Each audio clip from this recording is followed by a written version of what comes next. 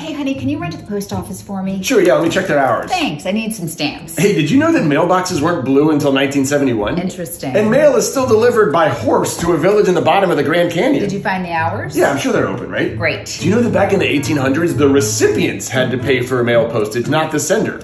When's the last time you sent anything in the mail anyway? Like, what are the stats for like online payment versus through the mail? I'm gonna look that up right now. I'm sure there's a couple of great resources right now. I'm gonna find it right now. Also, apparently they're raising the price of the Forever stamp. That seems kind of strange. It's a Forever stamp. Shouldn't it be forever like the same price? Hey, where are you going, honey?